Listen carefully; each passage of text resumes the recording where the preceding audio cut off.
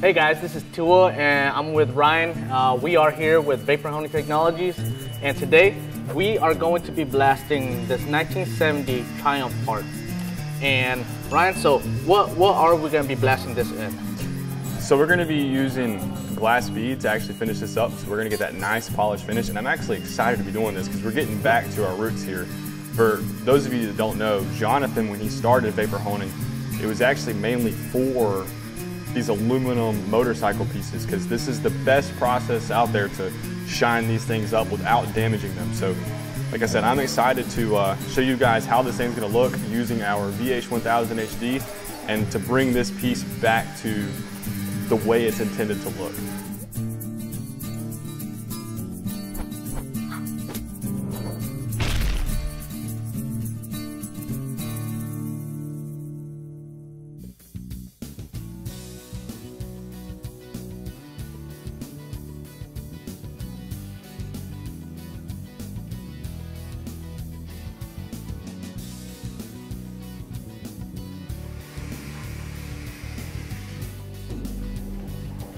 Just want to stop real quick, and I actually did hit this side a little bit.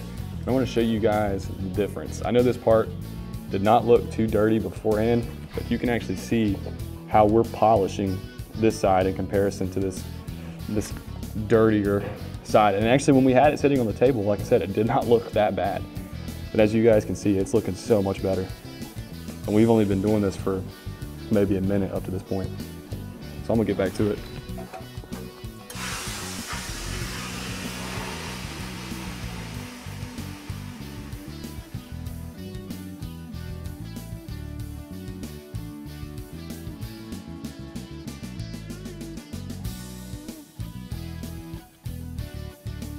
I'm actually just rinsing this part off, and this thing is already looking outstanding. There are a few areas that I want to touch up, like down inside of this crevice here, a little bit around this face. Everything on the sides looks excellent though. What I'm actually going to do is turn the pressure down and go back over this piece and allow it to just kind of like roll the abrasive on it, and hopefully brighten up that aluminum even more than it already is. So should see some pretty excellent results here in a little bit. I cannot wait to set this thing beside the other one. This is going to look freaking amazing.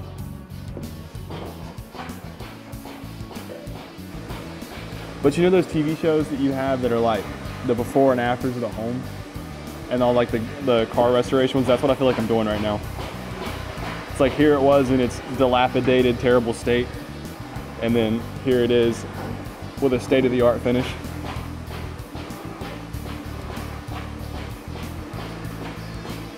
Yeah, let's get this thing back over there. I can't wait to see it beside the other one.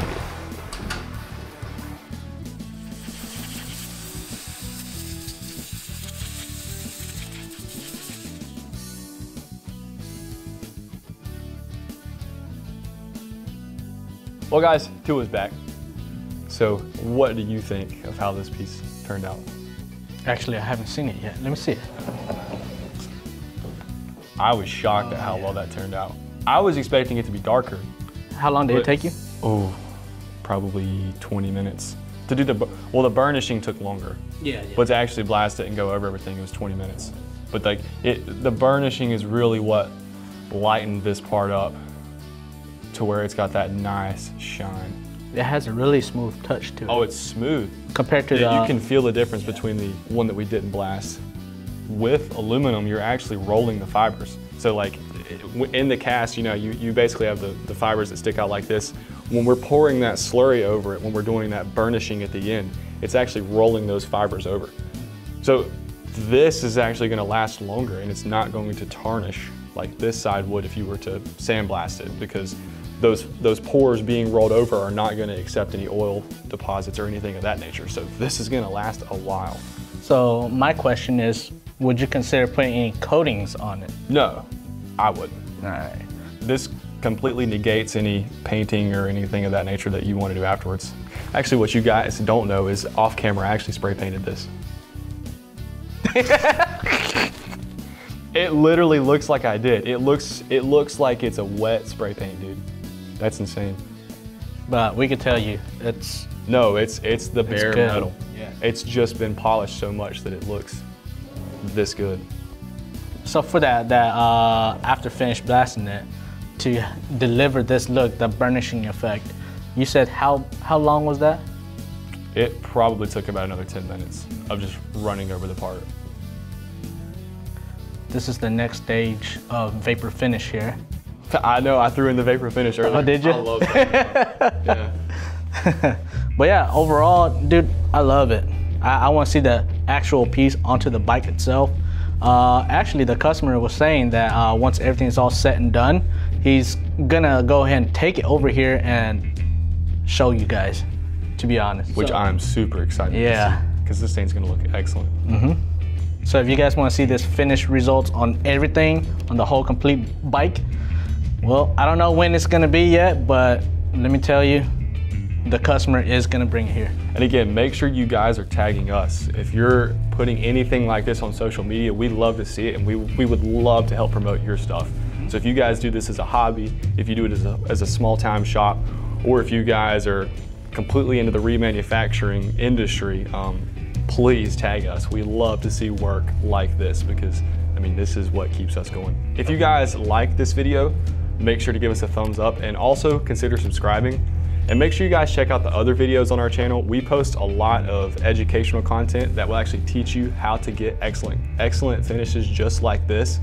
So make sure you guys go and check that out so that you can replicate this at home, in your shop, or in your full-time business. If you guys have any questions about how we're achieving these results or the machines that we're using to do this, you can reach us at 828-202-5563. Again, if you guys are ready to get this performance in your shop today, make sure you call us at 828-202-5563. This time we're kind of more in sync, but yeah. We're getting there. But thank you guys for watching then. very much. Hope you have a great day. Peace.